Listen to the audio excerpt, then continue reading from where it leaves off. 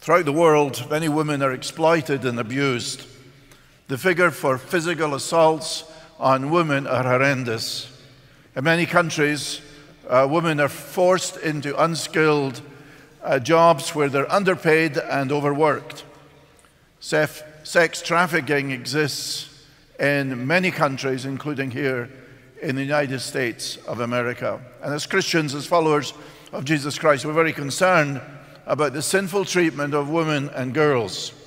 And for the Christian, there's certainly no place for chauvinistic and domineering men, or men who exploit, men who abuse, and men who demean women.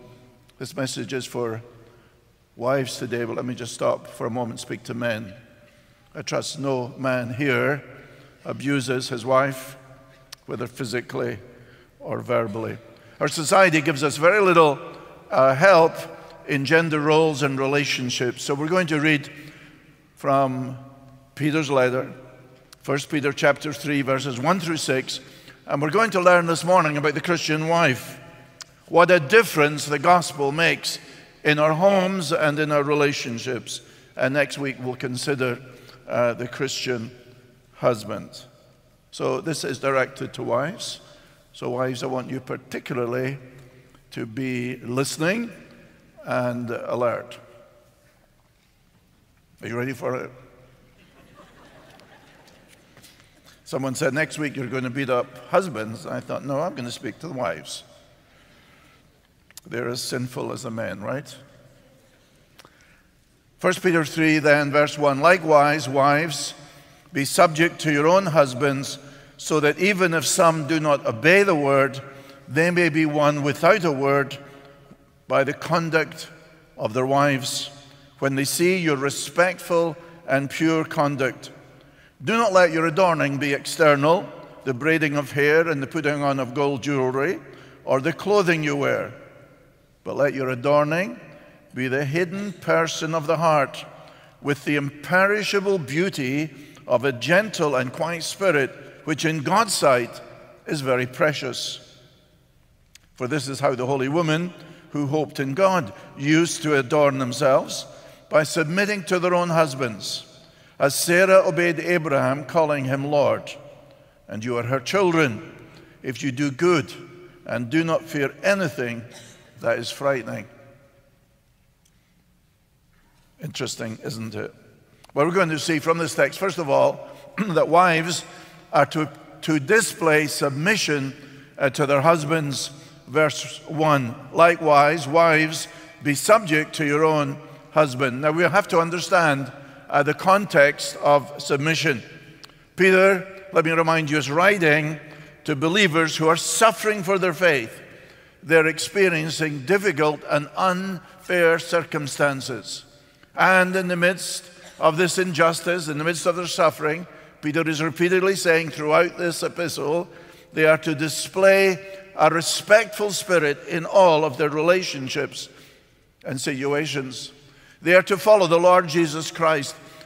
He gave a perfect example of one who patiently endured suffering in anticipation of future glory. I've seen that in the closing verses of 1 Peter chapter 2. In different relationships then, the Christian is to submit, as Paul would say in chapter 2 as Peter would say in chapter 2 verse 13, we are to be subject for the Lord's sake. As Christians, we're under the submission of our Lord Jesus Christ. And this submission is worked out in these different relationships. If you don't submit to the Lordship of Jesus Christ, you're going to have great problem in these different situations and relationships. So here is Peter writing to suffering Christians who are, he tells them, and this must have been difficult for them, as sometimes it's difficult for us to submit in very difficult circumstances. So the context, as we come into chapter 3, is one of submission. Peter has told us Christians are to submit to the secular government, which may be very unjust. He's done that in chapter 2, verses 12 through 17. And then in chapter 2, verses 18 and 19, as we learned, Christian servants we would say Christian employees, are to be submissive to their masters, even when their masters are harsh, unfair, and unreasonable.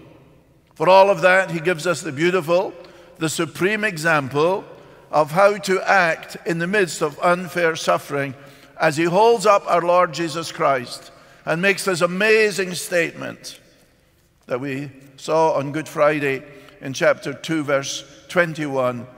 For Christ also suffered for you. Did you get that? Christ also suffered for you. On the cross, he suffered for you. He took your sins. He was buried, and as we celebrated last week, he rose from the dead and is alive forevermore.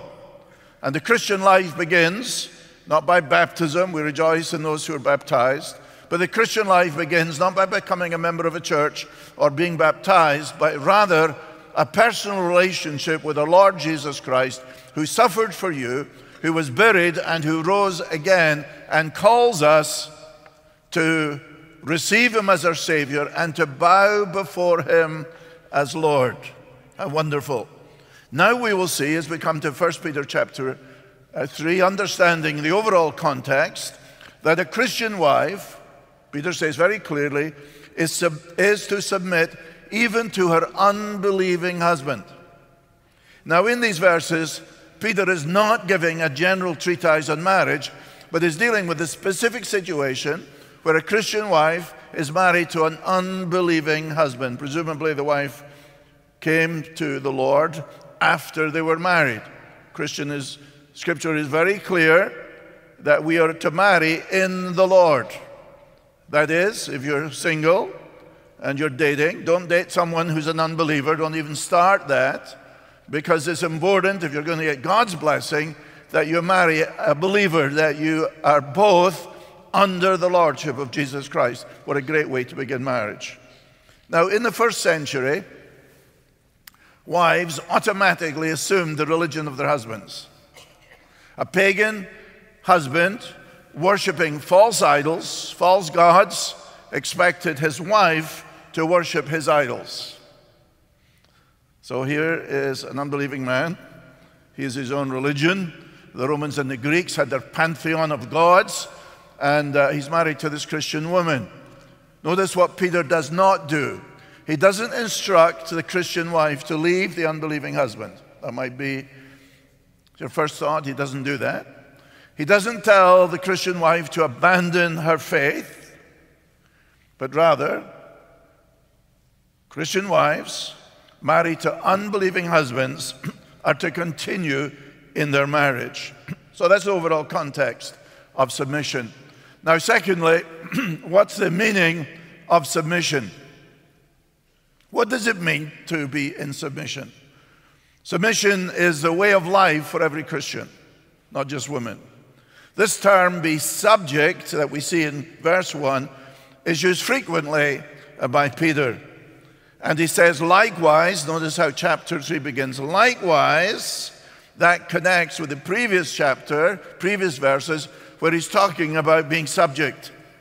This term, being subject, was used of our Lord Jesus Christ. Luke tells us he was subject to his parents. As a boy, as a young man, he was subject to his parents. The demons were subject to the disciples. Citizens are subject to the government, Paul says in Romans 13, verse 1. The universe is subject to Christ, 1 Corinthians 15. Church members are subject to church leaders, Hebrews 13, verse 17. Servants are subject to their masters, Titus 1, verse 9. It's the same word throughout. Now, wives are to be subject to their own husbands. Paul says in Ephesians 5, just as the church is subject to Christ, so the wife is to be subject to her husband. Now, I realize this term, this concept of being submission, to some people is demeaning.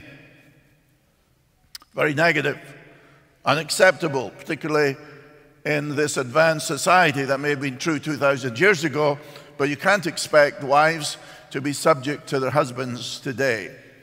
Well, this Greek word subject, hypotasso, occurs in chapter 2, verse 13 we saw. Be subject for the Lord's sake to every human institution. It's used in verse 18 of chapter 2. Servants, be subject to your masters. Now it's used in chapter 3, verse 1. Wives, be subject to your own husband. It's used in chapter 5, verse 5. Likewise, you who are younger, be subject to the elders. You know, this is the overall context.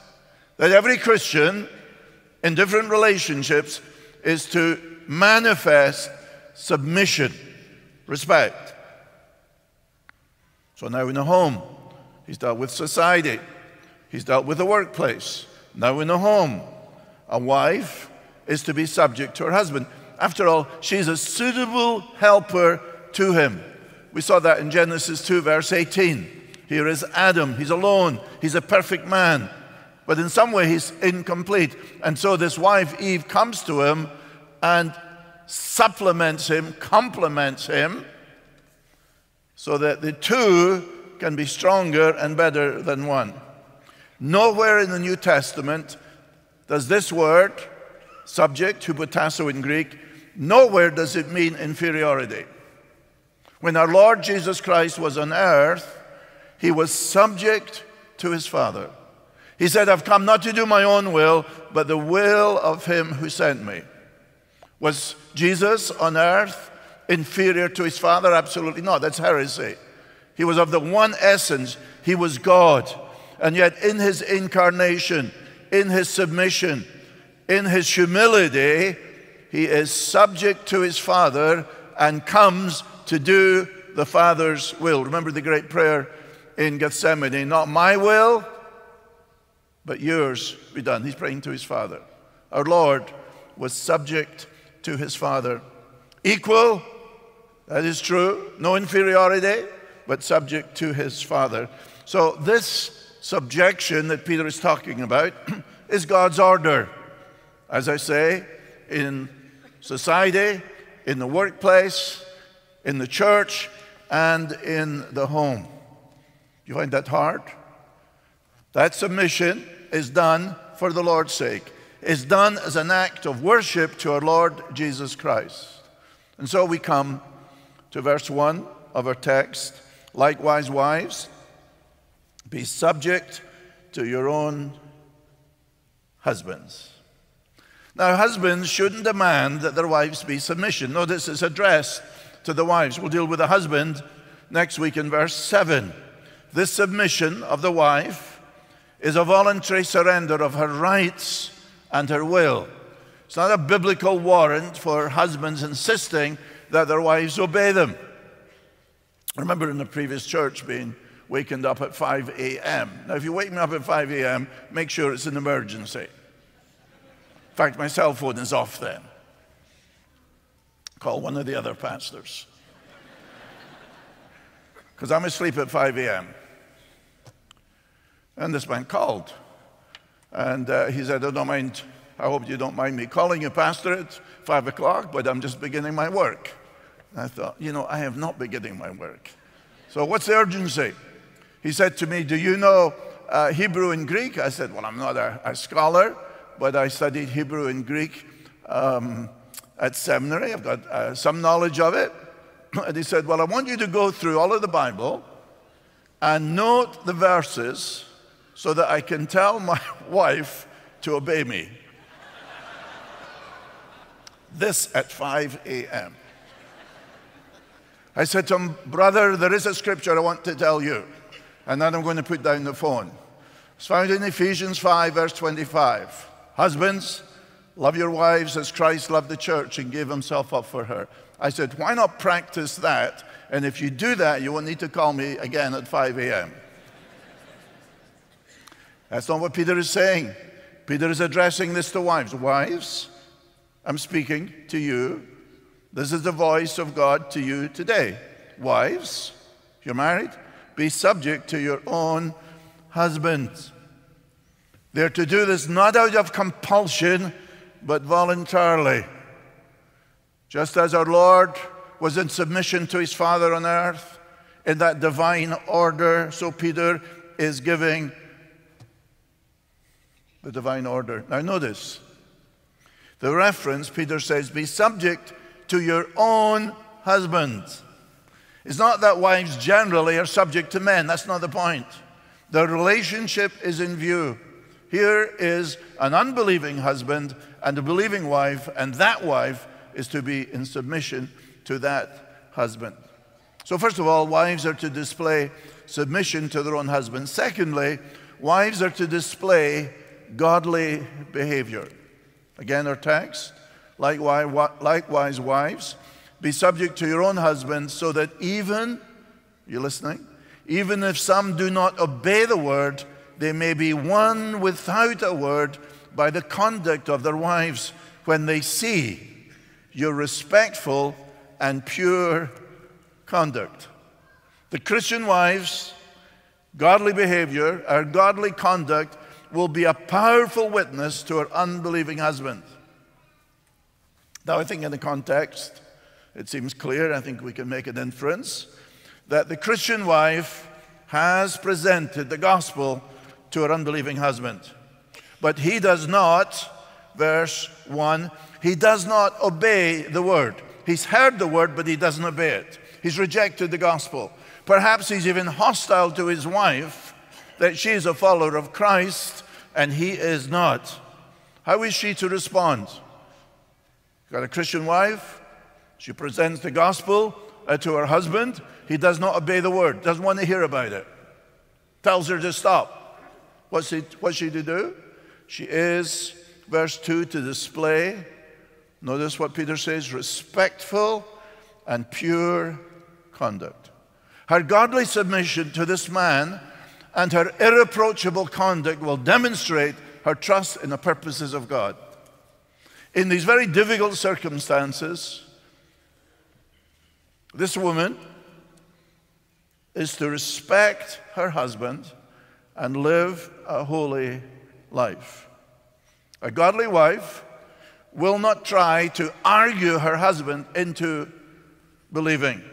Husbands, Peter says, isn't this intriguing, verse 1, can be won, that is, won for Christ without a word.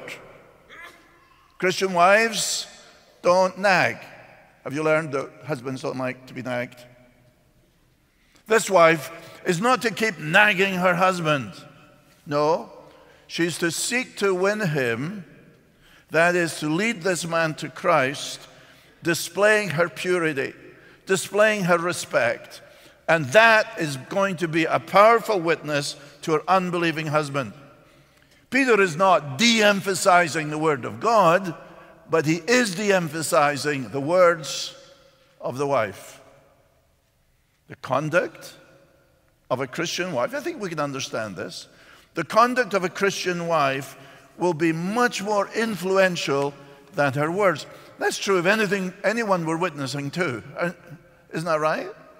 Perhaps at your home, your father, your brother, perhaps a friend, someone at work is an unbeliever. You present the gospel to them. Are they rejected? What are you to do? Are you to continue to hammer and hammer and hammer at them? No. What you're to do, to display by your life, by your conduct, that they will see Christ in you. That's the point. So first, wives are to display submission to their own husbands. Secondly, wives are to display godly behavior, conduct. And then thirdly, wives are to display true beauty. Verses 3 and 4. Do not let, first the negative, do not let your adorning be external, the braiding of hair, the putting on of gold jewelry, or the clothing you wear, but, here it is, let your adorning be the hidden person of the heart, with the imperishable beauty of a gentle and quiet spirit, which in God's sight is very precious. True beauty is not external. There is the external, Peter says, but there's also the internal. There is that which is obvious. There is that on the outside that we see, but the true beauty, Peter is saying, is hidden. It's the beauty of the heart. Now, men, I'm sure you were like me, unless you were extra spiritual, but when you first see your wife, when you first meet her, your future wife, you can't see her heart. I remember the first time I saw Goodney. She was on a ship arriving from the Faroe Islands, Scandinavia, to Scotland, coming on a mission trip to convert us heathen Scots. And there she was on the ship. I was there as a representative from the church and some others. We were going to arrange accommodation, and I saw this beautiful young lady. I didn't see her heart, but I thought, I like what I see. That was the external. I think that's how most of us begin. You don't know the heart. And so as I began to know her, she was there for 2 weeks. I had 2 men from the missions trip staying with me in my little bachelor flat. And I said to them, do you know Goodney Ingolfsdottir Gunnarsson? It took me 2 days to get her name down. And one of them said, yeah, I know her a bit. And the other said, I know her quite well. I know her parents. They're part of our church. And I said, well, tell me about her. And he said, she comes from a very good family. And she is a strong Christian young woman. Now, we didn't have Google in those days. I couldn't Google her. Couldn't check her Facebook or Instagram or anything like that. What was I trying to do as I got to know her? Yes, I found her externally beautiful, but I was concerned about her heart. First of all, was she an authentic follower of Jesus Christ? I'd been praying for a Christian wife. God dropped this woman right in front of me. I liked what I saw. I began to get to know her, to find out about her heart, her character. Was she an authentic follower of Christ, or was this just a profession of her faith? What is more important, the external or the internal? Clearly the internal. Peter contrasts the external and the hidden beauty. Now, a wife's desire, or a woman's desire to be externally beautiful, normally focuses on 3 things that Peter says. Did you notice them? Hair, jewelry, and clothes. Things haven't changed, have they? But beauty in these areas is not going to win the heart of the unbelieving husband. In Greek and Roman culture, there was a tremendous emphasis on the elaborate preparation of women's hair. They loved wigs. I've thought of one but rejected it. Their hair was often braided or tiered. Clement of Alexandria said that some women feared going to sleep at night as they were concerned that the design of their hair might be spoiled. That's how important they regarded their hair. Women of that day often put pieces of jewelry in their hair. They wore expensive gold rings. They were concerned with chains and necklaces and bracelet and earrings. They had an extensive wardrobe with a tremendous variety of dresses. Now you might wonder, what about the readers that Peter was writing to? They were scattered. Most of them wouldn't have that, but perhaps some of them had accumulated some of these things. And Peter is explaining that all of this external adornment is not conducive to winning unbelieving husbands for Christ. Notice the contrast, verse 3. Do not let your adorning be external. Verse 4, but let your adorning be the hidden person of the heart. This word adorning is a Greek word cosmos, from which we get cosmetic. What's cosmetic? That which is external. Now clearly, Peter is not prohibiting a woman from taking care of their hair or wearing jewelry or clothes. Obviously, they're to wear clothes.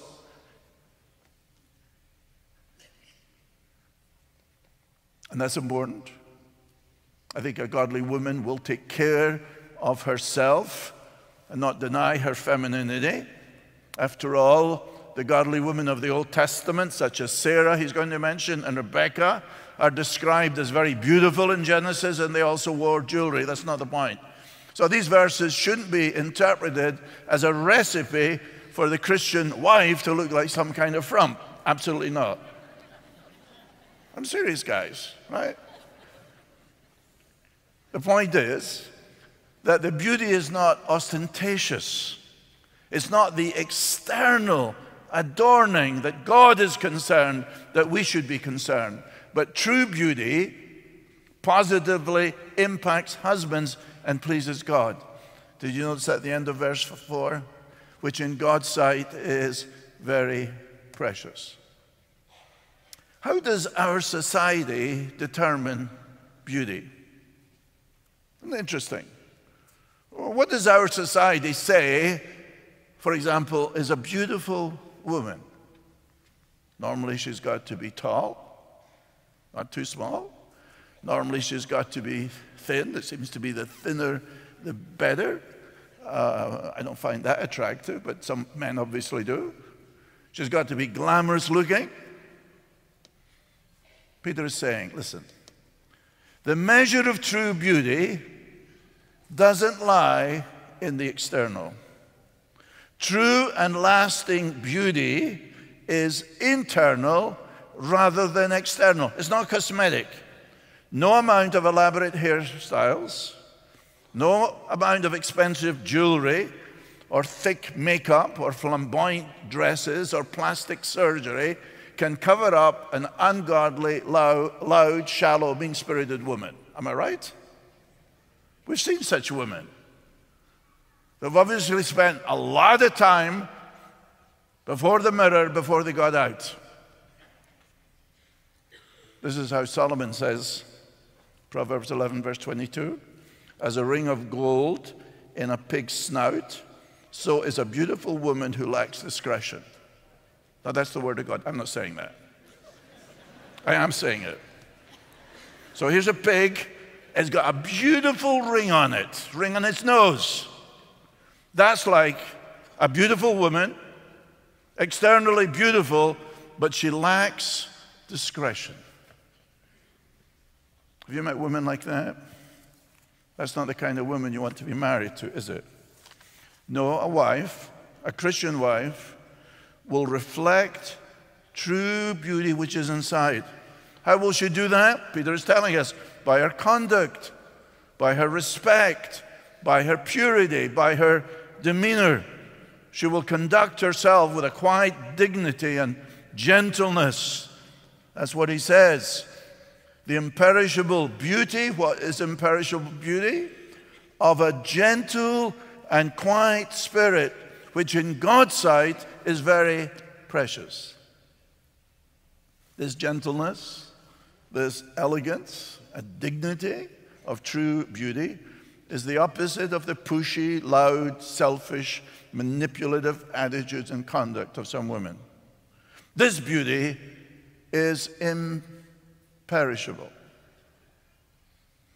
They say when you get married, you take a look at the mother and say, that's what she's going to be like in several years. It's not always true, is it? But when you get married, you think, okay, I'm marrying this beautiful woman. Is that beauty going to continue as I get married? See, Peter is emphasizing not a personality type, but virtues all Christian women can demonstrate. Respect, gentleness, dignity, purity, trust, and sincerity. And a woman who is beautiful in the inside will radiate on the outside, so that the unbelieving husband will see that God is working through the life of this woman, that she is displaying the imperishable beauty of a gentle and quiet spirit. She's not nagging him every time she meets him. She's not presenting the gospel to him and trying to get him to come to church and on and on and on. No. Instead, he's going to look at her as she grows in the Lord, as she displays Christ. He's going to look on that imperishable beauty of a gentle and quiet spirit. Can I speak to the girls here? Can I speak to the young women? Can I speak to the wives? Pursue this imperishable beauty. Do you take a lot of time with the external? Are you cultivating the internal? Are you walking with Christ? Are you looking at Christ? Because the more you look at Christ, the more you read of Him, the more you commune with Him, the more you see Christ in action in the Gospels. And as you read about the doctrine of Christ in the epistles, there is an amazing thing happening, that you are being transformed so that you're becoming more and more like Christ and reflecting His gentleness. Remember, the Lord says in one of His few self-descriptions, I am gentle in spirit. Come unto me, all ye who labor and are heavy laden, I will give you rest, for I am gentle. Think of the gentleness of the Lord. Think of His strength. Think of His righteousness. Think of His truth. But the strength of this imperishable beauty. Now there's one more before we tie this up. Wives are to trust in God and respect their husbands. You are to trust in God and respect your husband. Verse 5. Peter's going to give an example. For this is how the holy women who hoped in God used to adorn themselves. Same word. Here it is. How did you adorn themselves? By submitting to their own husbands. As Sarah obeyed Abraham, calling him Lord, and you are her children if you do good and do not fear anything that is frightening. Christian wives trust in God. The holy women in the Old Testament, Peter is saying in verse 5, they hoped in God. That has the same force. They believed in God. They trusted in God. They believed the promises of God. They claimed the promises of God. Their hope was not in this world. Their hope was in God. Even in difficult circumstances, even in very dangerous circumstances, as you read the Old Testament, these godly women were trusting in God. And Christian wives demonstrate their hope in God, their trust in God, by acknowledging the divine pattern, acknowledging the divine order, and graciously submitting to their husbands. Wives will demonstrate their trust in God then by pursuing an internal beauty rather than the external one. Their internal beauty is going to be vastly more important than the external. A Christian wife who is hoping in God, Peter is telling us, will adorn herself with the jewels of a gentle and quiet spirit and demonstrate that by submitting to her husband, her own husband. Christian wives provide positive models of trust and respect, and that is true beauty. Who are today's models for women? Who do young women and even older women look to as the model of beauty? Who shapes the styles of women's appearances, their attitudes, their beauty, their hairstyles, what they wear? Largely, isn't it true, the glamorous celebrity women of Hollywood, the so-called celebrity, the singer, the actress, the models who appear on the covers of the glossy magazines or on social media. They're the models. And thousands, if not millions, look at them and copy them. You see that when some celebrity wears a certain wedding dress. The stores take that model and people buy it. Now, Christian women will not follow these models, many of whom are shallow and immoral. What models should a young woman follow? A young woman should follow the model of older women. Yes, if you're a young woman, get to know some of the older women at Calvary. That's what Peter's doing. He's giving the example of a holy woman, Sarah. Now, if you read about Sarah, physically, she was a very beautiful woman. But Peter presents her not as an example of external beauty, but of a spiritual model of godliness and of submission, of respect, of true beauty. She hoped in God. She's in the hall of faith in Hebrews 11, where it says in verse 11 that she considered God faithful who had promised.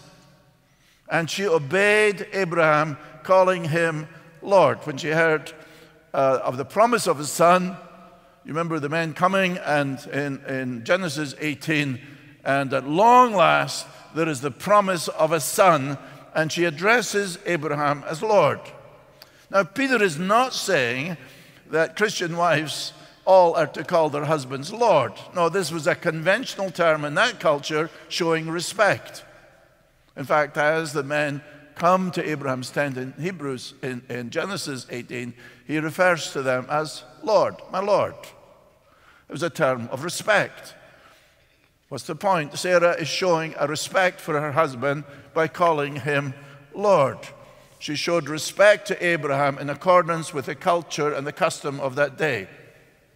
And it is very important, Paul is going to say this in Ephesians 5, that wives respect their husbands. That is very important. Let me say to a young woman who's dating someone, even contemplating marriage, do not marry anyone that you do not respect. It is very, very important for a successful marriage that the wife respect her husband. And wives, demonstrate your respect for your husband. You don't always agree with them, that is true, but you are to show respect for them. It is very, very hard for a husband, and I've spoken to many over the years, when they come and say, my wife no longer respects me. It is very important that you demonstrate your respect for your husband. And Sarah demonstrates her hope in God and her submission to Abraham in many ways. Think of Sarah being married to Abraham. They're in Ur of the Chaldeans. He's a wealthy man. But God says to Abraham, no, I want you to go to a country you don't know. And he goes. Who's with him? His wife, Sarah. She's following his leadership. We're in the promised land. There's a famine. And Abraham decides to go to Egypt. Not the wisest thing, but Sarah goes with him. She's showing her respect for her husband. Then think of it when Abraham comes and says that he's going to sacrifice their son, the son of promise, the one through whom God is going to fulfill his covenant. And Abraham says, now, God told me I've got to go to the Mount of Moriah and offer my son as a sacrifice, our son. Imagine what the wife would say. And Sarah clearly, doesn't tell us in the text in Genesis, but clearly she showed her respect. Her hope was in God. Her trust was in God. And women who follow Sarah's example of submission and respect for their husband are known as, verse 6, Sarah's daughters. You are her children. Such women will do good, even in difficult and dangerous circumstances. If you do good and do not fear anything that is frightening. Sarah had, humanly speaking, frightening experiences, but her trust was in God and her respect was in her husband. And her obedience to God and her respect for her husband produced no fear. And so here is this unbelieving man married to this believing woman that Peter is talking about, and he's saying to this woman, if you do what I'm telling you, if you submit to your husband, if you demonstrate this true beauty with your purity of conduct and your respect, there's nothing to fear. Isn't that wonderful to go through life? Isn't it wonderful when a wife respects her husband? I remember many years now going to Gutney and saying, God is calling me to leave my law practice and to go into full-time ministry. And by the way, I'm going to study at Dallas Theological Seminary in Texas, the United States, where I've never been. And Gutney did not immediately say, hallelujah, that's what I've been waiting to hear. She was still learning English, getting accustomed to the wonderful Scottish culture. Couldn't embrace all of it, but she was learning. And now I was saying that God was leading me to another country, a different career, as it were. And I said, just pray about it. She said, I don't want to pray about it. I said, pray about it. If God is calling me, He will give you that peace and that understanding and that calling that this is what we're going to do, that we're going to go forward and trust God. And that's what happens. And since that day, Goodney has never said to me once what a silly decision that was. In fact, over the years, when I've come home very frustrated with different things in the church and with different individuals and different circumstances and said, I'm going to get out of this, I'm tired of this, she has said many times to me, didn't God call you?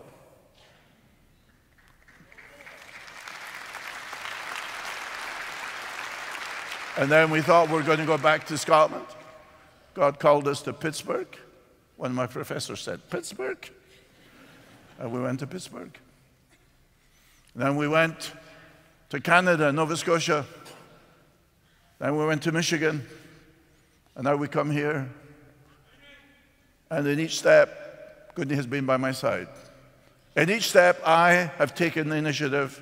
I have felt that this is what God has called us to do. And in every circumstance, Goodney has shown her respect, her hope in God, her love for me, in saying that we will go forward together. I praise God for such a wife as He gave me. Peter is reminding us then that living for Christ can be difficult. There are dangerous circumstances.